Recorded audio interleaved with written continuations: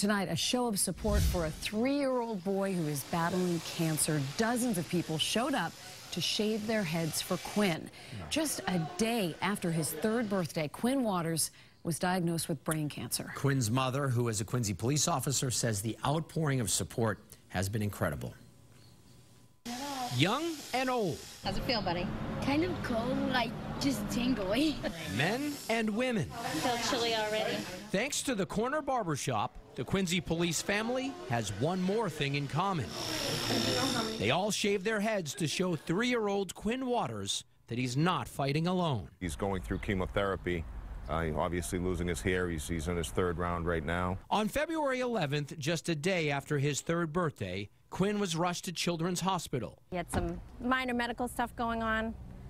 They did an MRI, and that's where they discovered the mass on his brainstem. Quinn's mother, Tara Waters, is a patrol officer on the Quincy police force.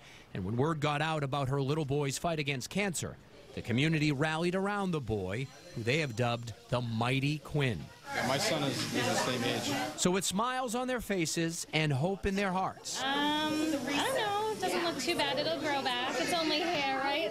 they came by the dozens to shave it all off for the Mighty Quinn. Quinn has no choice about having no hair, so them volunteering to shave their heads means a lot. I'm going to go buy some sunscreen for my head.